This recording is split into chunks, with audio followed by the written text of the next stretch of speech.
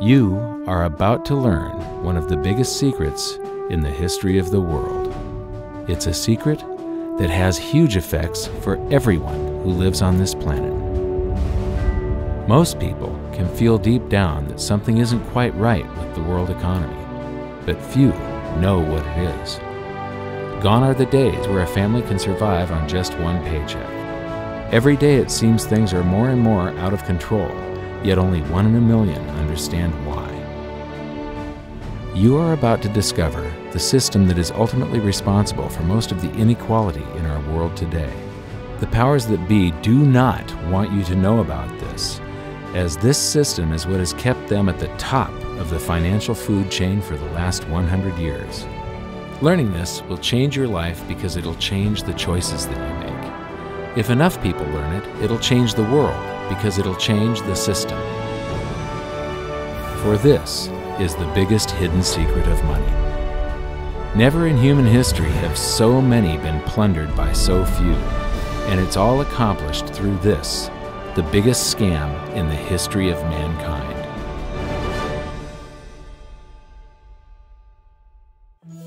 They say that money doesn't grow on trees, but the truth is that the modern banking system creates currency far faster than trees can grow. Most people don't have a clue how currency is created.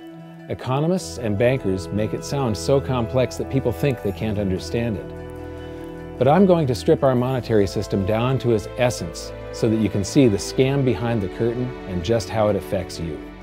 Every modern society creates currency in pretty much the same way. But since the US dollar is the majority of the world's currency, I'm going to use the United States as our example. It all starts when some politician says, "Vote for me and I'll make sure the government provides you more free stuff than my opponent will." But there's no such thing as a free lunch. So to provide that supposedly free stuff, the politicians vote for the country to spend more than its income. This is called deficit spending. To pay for that deficit spending, the Treasury borrows currency by issuing a bond. So what's a bond? If you think about it, a bond is really nothing but a glorified IOU. It's a pretty piece of paper with numbers printed on it that says, "Loan me $1 trillion today, and I promise over a 10-year period I'm going to pay you back that $1 trillion plus interest." But what you need to understand is that Treasury bonds are our national debt. These glorified IOUs are to be paid back by you and I and our descendants through future taxation. Therefore, when the government issues a bond, it steals prosperity out of the future so that it can spend it today. The Treasury then holds a bond auction, and the world's largest banks show up and compete to buy part of our national debt and make a profit on it by earning interest. You'll notice that as we move through this process, the big banks are there, taking a cut every step of the way. This isn't by chance, as you'll see shortly. Then, through a shell game called open market operations, the banks get to sell some of those bonds to the Federal Reserve at a profit. To pay for the bonds, the Federal Reserve opens up its big old checkbook and writes bad, bogus, counterfeit checks that should bounce because they're drawn on an account that always has a zero balance. There isn't 1 penny in there. To quote from the Boston Federal Reserve, "When you or I write a check, there must be sufficient funds in our account to cover that check. But when the Federal Reserve writes a check, there is no bank deposit on which that check is drawn. When the Federal Reserve writes a check, it is creating money." The Fed then hands those checks to the banks, and at this point, currency springs into existence. The banks then take that currency and buy more bonds at the next Treasury auction. But what is a check? A check is also an IOU. When you write a check, you're making a note that says, "Here's my IOU for cash. All you have to do is go to the bank and pick it up." Now, it's very, very important that you understand this process because we're going to come back later and show you the devastating effect this has on you. The Treasury issues IOUs, bonds. The banks then buy those IOUs with currency. The Federal Reserve then writes IOUs, checks, and hands them to the banks in exchange for the Treasury's IOUs, the bonds. And currency is created. So what's really happening is the Federal Reserve and the Treasury are just swapping IOUs, using the banks as middlemen, and abracadabra, presto, currency magically springs into existence. This process repeats and repeats over and over again, enriching the banks and indebting the public by raising the national debt. The end result is that there's a buildup of bonds at the Federal Reserve and currency at the Treasury. This process is also where all paper currency comes from. The Federal Reserve and the government mistakenly call it base money because they didn't watch episode 1 of this series and they don't know the difference between money and currency. But I will correctly refer to it as base currency because it is not money. It is currency, and as we've learned, there is a big difference. Money has to be a store of value and maintain its purchasing power over long periods of time. We learned in episode 1 that earlier in our history, our paper currency was just a claim check. It was a representation for real money of intrinsic value, the gold and silver that was held on deposit at the Treasury. You could walk into any bank and slap your currency, like say a $20 bill, on the counter and redeem it for real money, a $20 gold piece. But now, this base currency that's piling up back here is really nothing but a receipt or a claim check on an IOU, that bond. So it's really nothing but a supply of numbers. The Treasury then deposits the newly created currency into the various branches of the government, and the politicians say, "Hey, thanks for that." And the government does some deficit spending on public works, social programs, and war. The government employees, contractors, and soldiers then deposit their pay in the banks. Now, this may come as a shock to you, but when you deposit your currency with the bank, you're not actually depositing it into an account to be safely held in trust for you. Instead, you're actually loaning the bank your currency, and within certain legal limits, they can do with it pretty much anything they please. This includes gambling in the stock market and loaning it out, at a profit, of course. Now this is where the machine of currency creation really gets cranking, because this is where something called fractional reserve lending comes into play. Fractional reserve lending is exactly what it says. The banks are allowed to reserve only a fraction of your deposit and loan the rest out. Although reserve ratios may vary, I'm going to use a 10% reserve ratio as our example. If you deposit $100 in your account, the bank can legally take $90 of it and loan it out without telling you. The bank must hold $10 of your deposit in reserve just in case you want some of it. These reserves are called vault cash. But why does your bank account still say you have $100 if the bank has stolen $90 of it? Because the bank left IOUs it created, called bank credit, in its place. Now I know this sounds crazy, but here it is in black and white from the Fed. Commercial banks create checkbook money when they grant a loan simply by adding new deposit dollars in accounts on their books in exchange for a borrower's IOU. These are nothing but numbers that the banks type into their computers. And even though these bank credit IOU numbers are very different from base currency numbers, because they only exist in computers, they are still currency. So now there is $190 in existence. Now, the reason people take out loans from the banks is to buy something. They're going to buy a house or a car or something like that. So the borrower takes the $90 that the bank loaned to him from your account, and he pays the seller of the item.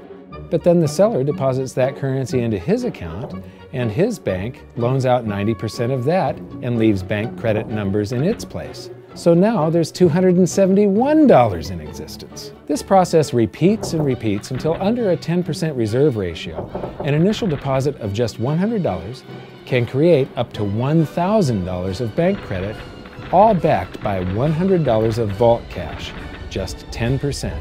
But as I said, reserve ratios vary wildly. On some deposits, it's 10%, on others, it's 3%, and on some forms of deposits, reserve requirements are 0. The result is that the expansion of the currency supply by the banks is far greater than even this example would lead you to believe. So once again, when currency is deposited in the banks get to lend it out, and then it gets redeposited and relent, redeposited and relent, redeposited and relent over and over again, creating bank credit all the way. This is where the vast majority of our currency supply comes from. In fact, 92 to 96% of all currency in existence is created not by the government, but here in the banking system. Now, massive amounts of currency spewing into society may at first sound like a fun idea. That is, until you remember one of the most important hidden secrets of money from episode 1, that the prices of everyday goods and services act as a sponge on an expanding currency supply. The more currency we have, the more prices rise. This is where inflation comes from. The true definition of inflation is an expansion of the currency supply. Rising prices are merely the symptom. So our entire currency supply is nothing but a couple of bucks whipped up in this hocus-pocus scam where the Treasury and the Federal Reserve swap glorified IOUs, and a bunch of numbers that the banks just type into their computers. That's it. That's our entire currency supply. It's nothing but a supply of numbers. Some of them printed, most of them typed, and there is nothing else. But if you thought that was crazy, get ready to enter the twilight zone of modern economics. We work for some of that currency supply. True wealth is your time, but we trade away moments of our lives, hour by hour, day by day, and year by year, for numbers that somebody printed on pieces of paper or just typed into a computer. Now those numbers represent our blood, sweat, tears, labor, ideas, and talent. We are what gives the currency its value. But here comes the really cruel joke. We work hard so that we can save some of that currency, so that we can pay the tax collector. In the United States, it's known as the IRS. They then turn it over to the Treasury so that the Treasury can pay the principal plus interest on that bond that the Federal Reserve bought with a check drawn on an account that has nothing in it. Now let's do a recap on this section, because this is where the system begins to rob you and I on a massive scale. Much of our taxes are not used for schools, roads, and public services, but to pay interest on bonds that the Federal Reserve bought with a check drawn on an account that has nothing in it. The Federal Reserve is committing fraud. But here's one of the biggest secrets of them all. Before the establishment of the Federal Reserve, there was no need for personal income tax. The Federal Reserve was created in 1913, and that very same year, the Constitution was amended to allow income tax. Do you really think this was just a coincidence? Ask yourself how much income tax you've paid over your lifetime. Much of it has been silently siphoned away into the hands of those who own the system. Yes, this system has owners. Who they are is an even bigger secret that we'll get to shortly. But first, we need to understand the mumbo-jumbo of the so-called debt ceiling. It's all based on a huge paradox. There was interest due on that bond, and there was interest due on every one of those loans that the banks made. That means that there is interest due on every dollar in existence. Let me ask you something. If you borrow the very first dollar into existence, and that's the only dollar that exists on the planet, but you promise to pay it back plus another dollar's worth of interest, where do you get the second dollar to pay the interest? The answer is that you have to borrow that one into existence and promise to pay it back with interest as well. So now there are $2 in existence, but you owe $4, and so on and so on. The result is there's never enough currency to pay the debt. There is always more debt in the system than there is currency in existence to pay the debt. Therefore, the whole system is impossible. It is finite. It will come to an end one day. What would happen if the government stopped borrowing to do deficit spending? Are the payments on those treasury bonds going to stop? What would happen if the public stopped borrowing and going deeper into debt? Are your house and car payments going to stop? No. There is a payment due every month on the principal plus the interest on every dollar in existence, and those payments do not stop. If we stop borrowing, then no new currency is created to replace the currency that we used to make those payments. Whether you're making a payment on a loan or paying tax to make a payment on a bond, the portion of the payment that goes to pay off the principal extinguishes that portion of the debt. But the debt also extinguishes the currency. Currency and debt are like matter and antimatter. When they meet, they annihilate each other. If we just pay off the principal only on all the loans and bonds that exist, the entire currency supply just vanishes. So if we don't go deeper into debt every year, look what happens. The whole thing goes into a deflationary collapse under the weight of those payments. Politicians and pundits alike talk about balancing the budget, paying down the debt, and living within our means. They don't understand that that is deflationary. It is impossible to do under our current monetary system without collapsing the whole economy. This is why any talk of a debt ceiling is not only ridiculous, It's delusional. The system is designed to require ever-increasing levels of debt just to continue. And that's why politicians will always kick the can down the road and raise this so-called debt ceiling over and over again until the whole system finally collapses under its own weight. In other words, they don't want it to collapse on their watch. The Founding Fathers of the United States knew the dangers of central banking and fought to free themselves from this very thing. The Revolutionary War started out as a tax revolt, but now we must pay tax just to have a monetary system. Having just suffered through the hyperinflation of the continental dollar, which was printed into oblivion to finance the Revolutionary War, they understood the dangers of fiat currency and debt-based monetary systems. So to protect future generations from institutional theft and out-of-control government, they wrote into the Constitution that only gold and silver can be money for the simple fact that you can't print them. Our current system is not only unconstitutional, but it robs us of the liberty and prosperity our forefathers fought and died for. We are all feeling the effects of ignoring the Constitution right now. By forcing more currency into circulation, our purchasing power is diluted. Inflation is a slow and insidious stealth tax that is simply the result of this debt-based monetary system. This system empowers and benefits those who create the currency and receive it first, as they get to spend it into circulation before it has an effect on the economy. They're stealing purchasing power from you and transferring it to the banks and the government every hour of every day because of this false monetary system. And it's not like the people at the top don't know this. To quote the Federal Reserve, the decrease in purchasing power incurred by the holders of money due to inflation imparts gains to the issuers of money. This is a fraud. It is a pyramid scheme, it is a Ponzi scheme, it's a scam, and it's a lie. Our entire monetary system is nothing but a form of legalized theft. But here's the biggest con job of them all. The Federal Reserve is not federal, it has stockholders. There is no federal agency that has stockholders. What's a stockholder? A share of stock represents a percentage of ownership in a corporation. So the stockholders are the owners of that corporation.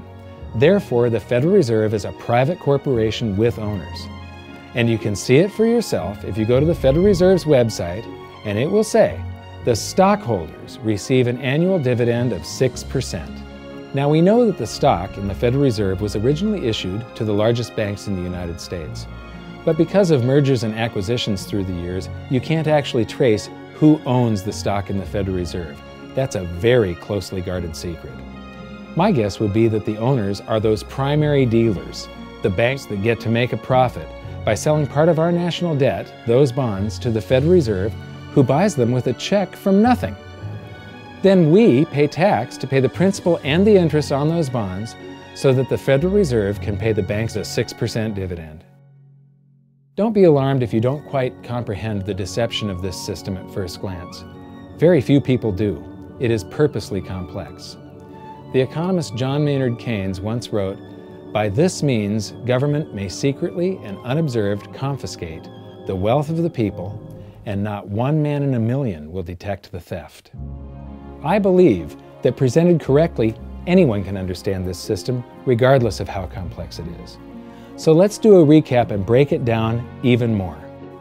The way the system works is that, step 1, the government creates glorified IOUs. These bonds increase our national debt and put the public on the hook to pay it back. Step 2, IOUs are swapped to create currency. The Treasury sells the bonds to the banks. The banks then turn around and sell our national debt at a profit to the Federal Reserve, which they probably own. The Federal Reserve then opens its checkbook that doesn't have a penny in it and buys those IOUs with IOUs that it writes, checks, on a checking account that has a zero balance.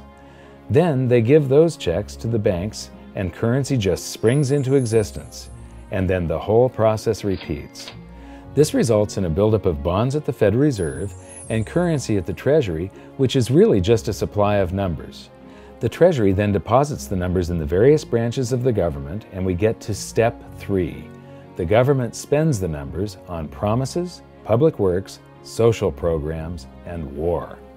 Then the government employees, contractors, and soldiers deposit their pay into the banks. And we get to step 4, where the banks multiply the numbers by magically inventing more IOUs through fractional reserve lending, where they steal a portion of everyone's deposit and lend it out. That currency gets redeposited, and then a portion is stolen again. And the process repeats over and over, magnifying the currency supply exponentially. Then we work for some of those numbers, which brings us to step 5, where our numbers are taxed. We pay tax to the IRS, who then turns our numbers over to the Treasury, so the Treasury can pay the principal plus the interest on bonds that were purchased by the Federal Reserve with a check from nothing. Then we get to step 6, the debt ceiling delusion. The system is designed to require ever-increasing levels of debt and will eventually collapse under its own weight because politicians always kick the can down the road. They don't want it to collapse on their watch. And finally, step 7, the secret owners take their cut. The world's largest banks own the Federal Reserve. Those banks make a profit selling our national debt to the Fed. They make a profit when the Fed pays them interest on the reserves held at the Fed, and the Fed pays them a 6% dividend on their ownership of the Fed. This system is fundamentally evil. It funnels wealth from the working population to the government and the banking sector. It is the cause of the artificial booms and busts of modern economies, and it causes great disparity of wealth between the rich and the working class. And it is only possible because we no longer use real money, we use currency. But worst of all, it is a form of enslavement. Bond is the root word of bondage. Whenever a government issues a bond, it is a promise to make us pay tax in the future. Nobody asked you if you wanted to pay tax today for the prosperity we all enjoyed in the last century.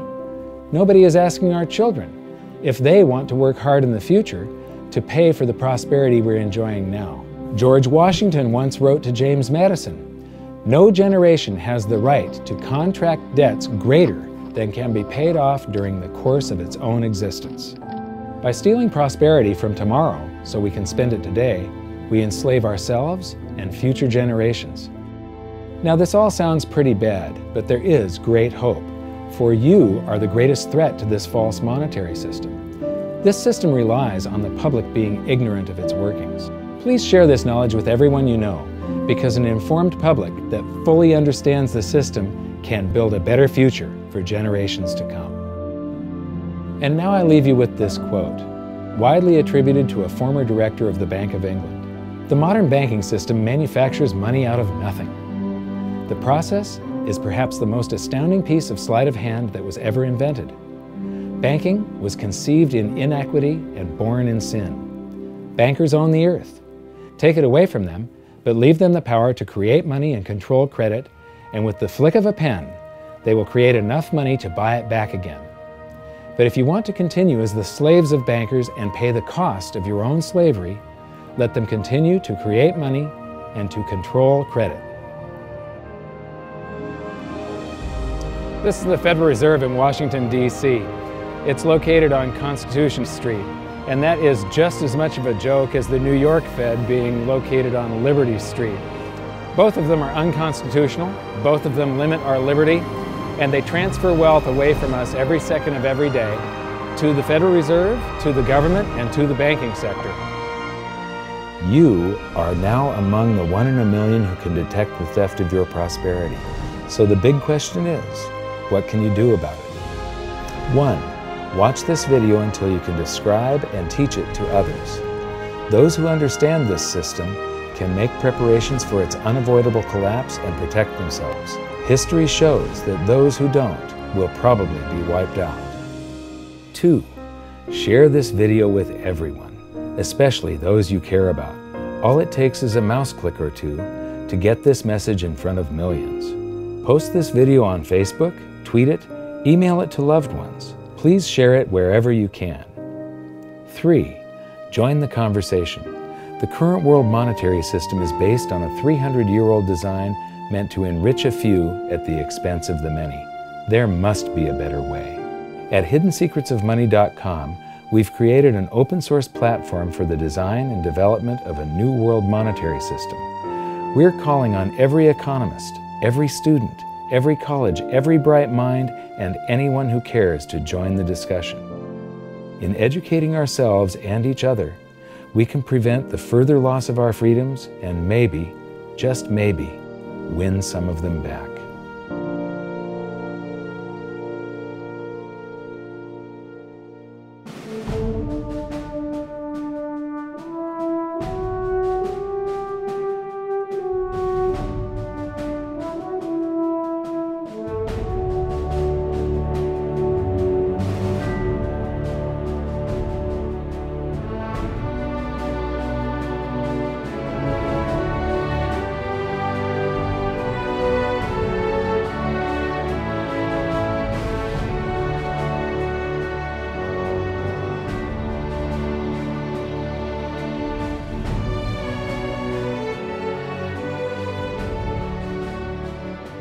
I think your episode 4 is very beneficial, very helpful. It's going to introduce these ideas to a lot of people, and like I've just been talking about, we have to change people's mind, and the more they understand it, the better.